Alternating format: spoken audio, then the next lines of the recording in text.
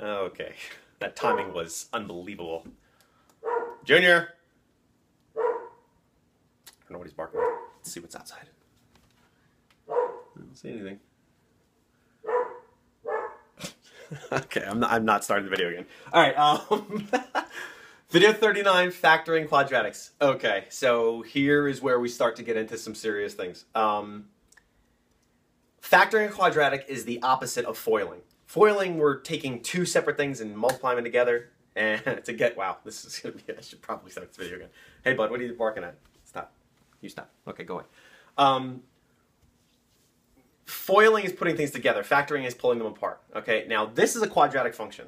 And it's clear, you can see it because it has an x squared, and it's got a bunch of other things. Put it into Desmos and you'll see it's a quadratic. It opens up to the top.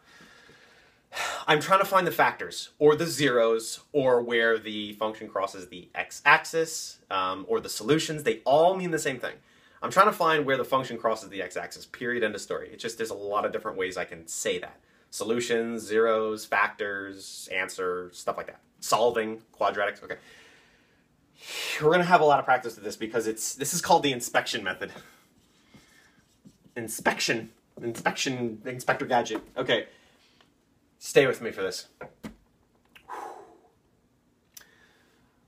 The coefficients, and there's a constant. So this coefficient, which is 1 right now, because there's nothing in front of it, is A, okay? This coefficient, which is -1, is B, and this constant is C. Okay, that's always going to be the case, always, for a quadratic function. So what I'm trying to do with the inspection method is this. I want to take the C term, and I want to find two factors of C that we'll add together or subtract to get B. I know. So -6, or let's just take 6. I want to find factors of 6, two factors of 6 that could add or subtract to make whatever this coefficient is, which is -1. So let's take 6. Okay, so I know 1 and 6 are factors. 1 times 6 is 6. And the other two factors are 2 times 3. 2 times 3 is what I want, because 3 minus 2 is 1. Or 2 minus 3 is -1. Okay, so that's exactly what I'm looking at here. That's exactly what I need. I am going to set up my two parentheses, because remember from FOIL, there's two sets of parentheses that we had to add together, or multiply together. The first terms of this factored out solution are going to be x and x, because x times x is x squared. That's always going to be the case when the coefficient here is 1. So I'm plugging these two in here to x and x. Now, I know I need a 3, and I know I need a 2. It doesn't matter where it goes, just put 3 and 2 here. Now, the tricky part, or the trickier part, is I need to make sure that adding or subtracting makes sense here. Okay, so I have to get a -6, but I also have to have a -1. So I know that one of these has to be a plus and one of these has to be a minus. Okay, because this is a -1 here, I need these terms to be plus or minus. So let's say I did this. -3 times 2 is -6, so we're good there. But I have to get these to add up to be -1. So -3 and 2, when I add them, it will be -1. So that's the inspection method. There's going to be a lot of guess and check here. So don't worry if you didn't get it the first time. We're going to do plenty of these. Trust me, we're going to spend a couple days on this. Now, I'm going to FOIL this out to make sure I get exactly what's up here. X squared, remember first terms, plus 2x, minus 3x, minus 6. Remember the two terms in the middle add together. So this is x squared minus x minus 6. It's exactly what I got up top. So I know that this is correct. Now, if you're using Desmos, which you should be always, forever and ever, you need to see that these are actually factors or zeros or solutions of this quadratic. So I'm going to set them equal to 0. So x minus 3 equals 0, and x plus 2 equals 0. Okay, so because this is always equal to 0. The only number that I can put here to make this true is 3. So x is going to be 3. And the only number I can make go here to make this a true statement is -2. So x equals 3 and x equals -2. If you're using Desmos, you know that's exactly where this function is going to cross the x-axis, at -2 and at 3. This is what I'm looking for factoring a quadratic with the inspection method. There are other methods. This is kind of like systems of equations, how you have 3 ways to solve a system. You know, graphing, substitution, and elimination. This is going to be inspection, something else, and something else. Okay. I like this method because it's kind of like a puzzle. You get to kind of figure out what goes into where, but it's obviously going to get a lot harder.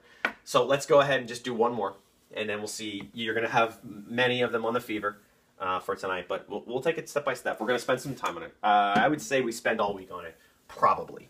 But we'll see, because it is kind of boring. Okay. But it's awesome, because it's math. Alright. Let's go with... Alright,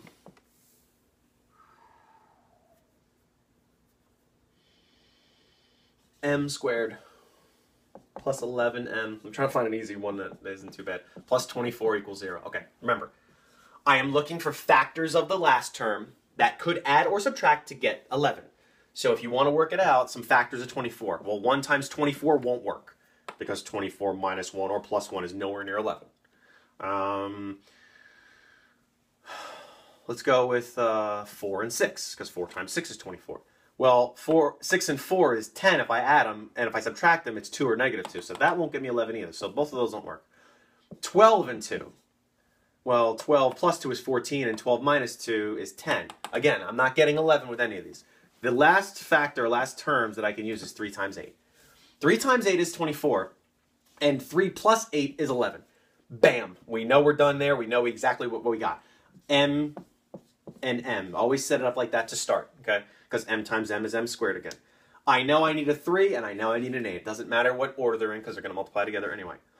Now, this one's a little easier because they're both positives here, plus and plus.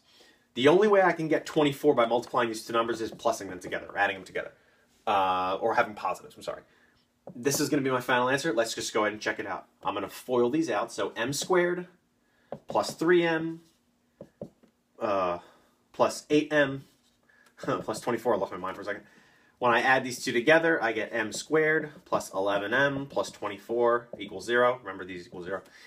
That's exactly what I got the first time, so I know I'm good. Now, I'm looking for the factors, because these are factors, but they're not complete yet, because I need to know the actual number value of where the function, this function, crosses the x-axis. So m plus 3 equals 0, and m plus 8 equals 0. The only two numbers that'll work for m, because there are two different values, remember, because the function goes like this, okay, is negative 3 and negative 8. So negative 3 and negative 8 are my two x values, or solutions, or intercepts, or answers, or whatever. Done. Whew. All right, 8-minute video, almost. You thought I was gonna press it. We're gonna do this again for a couple of days. So, inspection method.